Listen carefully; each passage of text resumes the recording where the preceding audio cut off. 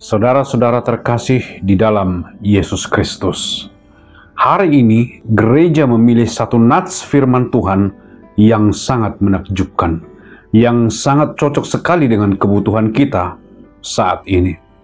Ayat firman Tuhan diambil dari kitab Mazmur pasal 27 ayat 7 sampai 14. Saya akan bacakan bagi kita semua. Dengarlah Tuhan seruan yang kusampaikan. Kasihanilah aku dan jawablah aku. Hatiku mengikuti firman-Mu. Carilah wajahku, maka wajah-Mu kucari, ya Tuhan. Janganlah menyembunyikan wajah-Mu kepadaku. Janganlah menolak hamba-Mu ini dengan murka. Engkaulah pertolonganku. Janganlah membuang aku dan janganlah meninggalkan aku, ya Allah penyelamatku. Sekalipun ayahku dan ibuku meninggalkan aku, namun Tuhan menyambut aku. Tunjukkanlah jalan-Mu kepadaku ya Tuhan, dan tuntunlah aku di jalan yang rata oleh sebab seteruku. Janganlah menyerahkan aku kepada nafsu lawanku, sebab telah bangkit menyerang aku saksi-saksi dusta dan orang-orang yang bernafaskan kelaliman. Sesungguhnya aku percaya akan melihat kebaikan Tuhan di negeri orang-orang yang hidup. Nantikanlah Tuhan, kuatkanlah dan teguhkanlah hatimu. Ya, nantikanlah Tuhan. Topik dari nats ini adalah Allah mendengarkan seruan orang-orang percaya. Pada masa ini seluruh dunia merasa tidak berdaya oleh karena virus corona. Semua negara di dunia tidak tahu apa yang harus dilakukan. Para peneliti kebingungan oleh virus ini.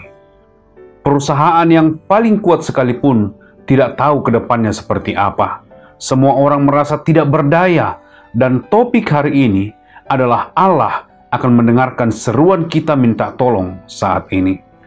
Mazmur ini ditulis oleh Daud 3000 tahun yang lalu. Tetapi Mazmur ini masih tepat sekali hingga saat ini, 3000 tahun kemudian. Inilah keindahan Alkitab. Meskipun ini ditulis sudah lama sekali, kisah ini mengenai orang yang hidup dahulu sudah lama sekali, tetapi masalahnya adalah masalah yang sama yang kita hadapi sekarang ini. Raja Daud yang menulis Mazmur ini ketika dia belum menjadi raja. Pada masa itu, Raja Saul masih menjadi raja, dan Raja Saul sangat iri dengan Daud. Dia sangat takut kalau suatu hari Daud akan menggantikan posisinya sebagai raja. Jadi dia merencanakan dengan baik untuk membunuh Daud.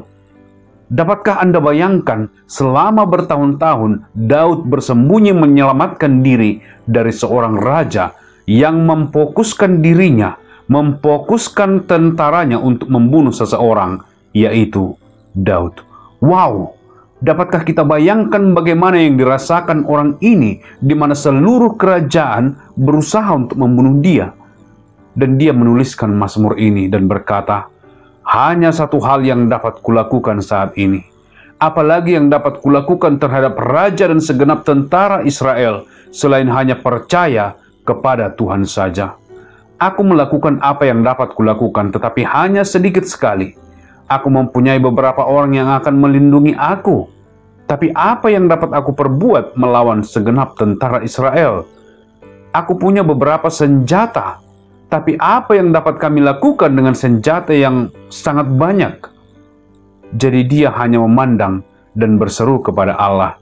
Dan dia merasakan damai di hatinya. Jadi Mazmur ini sangat dapat diterapkan sekarang. Karena semua orang merasakan hal yang sama.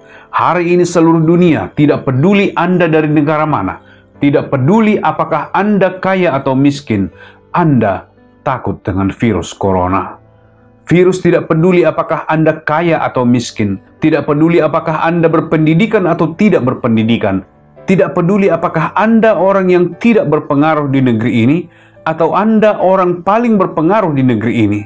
Virus ini dapat menginfeksi dan membunuh Anda. Orang-orang yang berpengaruh sudah banyak yang terinfeksi. Perdana Menteri Inggris Boris Johnson terinfeksi virus dan dirawat di ruangan ICU. Tetapi syukurlah dia selamat. Dapatkah Anda bayangkan Perdana Menteri Inggris menaiki mobil terbaik yang aman, bukan dengan angkot? Kalau terbang naik pesawat pribadi, tidak ada yang akan menginfeksi. Ada pengawal yang mengelilingi untuk menghindar dari orang-orang. Tinggal di tempat terbaik dan teraman, memiliki perlindungan kesehatan yang terbaik, bisa memakai masker yang terbaik. Tapi nyatanya Perdana Menteri Inggris terinfeksi. Istri Perdana Menteri Kanada juga terinfeksi. Dapatkah Anda bayangkan? Istri Perdana Menteri mendapatkan semua perlindungan terbaik dari negara, tapi nyatanya dia terinfeksi. Wakil Presiden Iran, dia juga terinfeksi. Menteri Kesehatan Israel juga terinfeksi. Kita lihat semua orang terinfeksi, tidak peduli siapa Anda. Sekarang pengawal terbaik, tentara terbaik, semua mesin yang Anda miliki, semua peralatan yang Anda miliki tidak dapat melindungi Anda. Anda merasa tidak berdaya. Jadi Mazmur ini sangat bermanfaat saat ini. Jadi Anda bukan satu-satunya orang yang takut dan khawatir sekarang ini. Saya tahu, Anda yang mendengarkan sekarang khawatir, tidak berdaya. Suami saya kehilangan pekerjaan. Apa yang dapat kita lakukan? Tidak ada pekerjaan lain saat ini. Anak-anak saya yang bekerja di Batam, di Pulau Jawa, perusahaan mereka bangkrut. Mereka akan kehilangan pekerjaan. Apa yang dapat kita lakukan? Mungkin keluarga di suatu tempat yang sedang sakit dengan COVID. Apa yang dapat kita lakukan? Mungkin anak-anak Anda tidak bisa pulang karena mereka terjebak di suatu daerah, di Jakarta atau di Pulau Jawa, dan mereka tidak bisa pulang, dan Anda merasa tidak berdaya.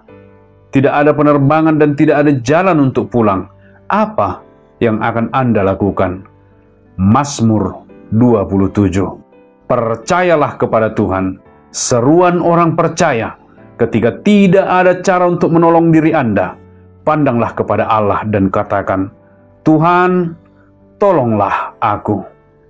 Banyak orang mengira bahwa ini adalah yang pertama sekali di seluruh dunia dicengkram oleh rasa takut. Bahkan orang kaya dan orang berpengaruh dicengkram oleh rasa takut. Ini adalah yang pertama sekali. Tetapi yang sebenarnya ini bukan yang pertama sekali.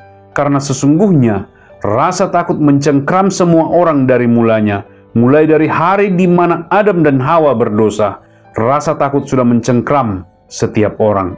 Raja yang paling berkuasa takut akan kematian. Orang yang paling kaya takut akan kematian. Orang yang paling berpendidikan, orang-orang baik takut akan kematian. Setiap orang merasa tidak berdaya ketika mereka sekarat karena mereka tahu mereka harus menghadap Allah. Ketika mereka menghembuskan nafas terakhir, jauh di dalam hati mereka tahu Allah itu kudus dan Allah melihat segala sesuatu. Semua dosa-dosa mereka dari waktu mereka lahir, setiap detik sampai mereka meninggal, semua orang tahu itu.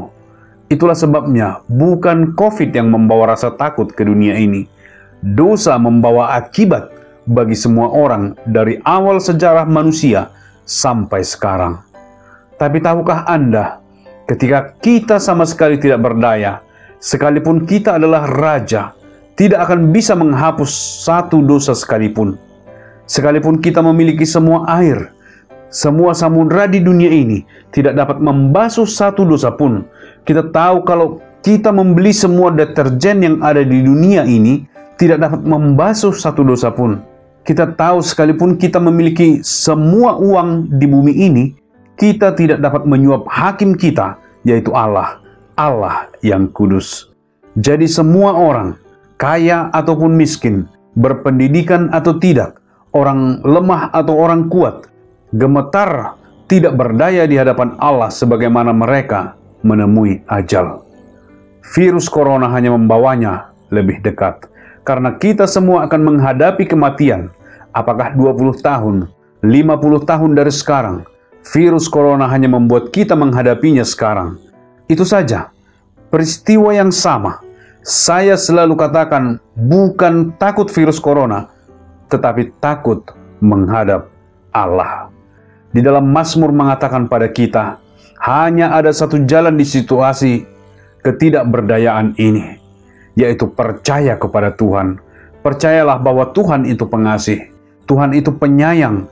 Percayalah kepada Alkitab yang berkata Allah mengaruniakan anaknya Yesus Kristus. Percaya saja, keyakinan yang sederhana.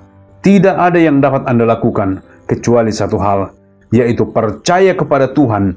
Dan kita yang memiliki Alkitab, memiliki kepastian, bukan hanya sekedar berkata Allah itu kudus, Allah itu penuh kasih, Allah itu penuh rahmat. Kita orang-orang Kristen bisa percaya pada firman Allah. Izinkan saya membaca ayat Alkitab dari Yesaya pasal 53 ayat 5-6. Ini ditulis sudah lama sekali. Pada waktu itu Allah sudah berbicara tentang seseorang yang menakjubkan. Tuhan berkata dalam Yesaya 53 ayat 5, tetapi dia tertikam oleh pemberontakan kita. Dia diremukkan oleh karena kejahatan kita. Ganjaran yang mendatangkan keselamatan kita ditimpakan kepadanya. Dan oleh bilur-bilurnya kita menjadi sembuh. Kita sekalian seperti domba, masing-masing kita mengambil jalannya sendiri. Tuhan telah menimpakan kepadanya kejahatan kita sekalian. Wow, dahulu sekali, hampir 3000 tahun yang lalu Yesaya menuliskan ini. Dia berkata, kamu sekalian tidak berdaya, kamu sekalian orang-orang berdosa, semuanya berdosa. Bahkan satu dosa pun tidak bisa engkau hapuskan. Bagaimana engkau akan berdiri di hadapan Allah yang kudus ketika engkau meninggal? Tidak ada cara. Aku tidak peduli siapapun engkau. Engkau tidak berdaya. Namun kemudian dia berkata, hanya ada satu cara. Percayalah kepada apa yang telah disediakan Allah bagi kita. Jadi, hari ini saya ingin mendorong Anda sekalian. Kitab Mazmur berkata, di ayat terakhir dari kitab Mazmur pasal 27, nantikanlah Tuhan, kuatkan dan teguhkanlah hatimu. Rileks, percayalah kepada Tuhan bahwa Tuhan sudah menyediakan seorang juru selamat bagi kita. Namanya adalah Yesus Kristus. Alkitab berkata, karena begitu besar kasih Allah akan dunia ini, sehingga ia telah mengaruniakan anaknya yang tunggal, supaya setiap orang yang percaya kepadanya tidak binasa, melainkan beroleh hidup yang kekal. Jadi kalau boleh saya katakan kepada Anda, virus corona hanya membuat kita berpikir mungkin lebih cepat. Tidak sampai tua dan terus berpikir, apa yang harus saya perbuat ketika saya menghembuskan nafas terakhir. Saya katakan kepada Anda, percaya. Percayalah kepada berkat terbesar, yaitu salib. Di atas kayu salib, Yesus mengambil semua dosa-dosamu, supaya engkau jangan merasa tidak berdaya pada hari di mana Anda harus berdiri di hadapan Allah. Kiranya Tuhan memberkati Anda. Ketika Anda menghadapi masalah apapun, ketika Anda tidak berdaya, hanya ada satu jalan. Percayalah kepada Tuhan. Saya ingin katakan bahwa masalah terbesar Anda bukan pekerjaan suami Anda, bukan masalah kesehatan Anda, bukan ekonomi, tetapi kekekalan kita selama-lamanya. Anda kehilangan pekerjaan, mungkin nanti akan dapat pekerjaan lagi. Tapi jika Anda masuk neraka, tidak akan pernah bisa keluar. Tapi kalau Anda masuk ke surga, maka Anda akan ada di sana selama-lamanya. Tuhan memberkati.